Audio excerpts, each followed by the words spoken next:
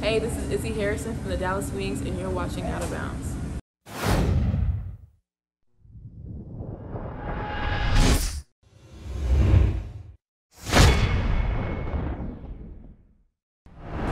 All right, Izzy, so first things first, congratulations on your documentary coming out tonight.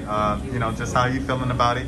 What should people really watch for in it? I'm really excited. I'm super blessed that the W created this opportunity for me, Didi, and Angel to just, again, tell our stories, and people get to see a different side of us that they don't always get to see. And I hope they continue this series for other players in the league, because it's amazing that I get to just show this part of me.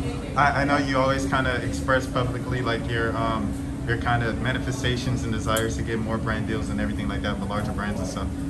Just 3 tips for younger girls who look up to Izzy Harrison, whether they're in Knoxville or Dallas or wherever they just like basketball. What are 3 tips you can give them? The 3 tips I would give them is to always believe in yourself, even if other people don't. That doesn't matter.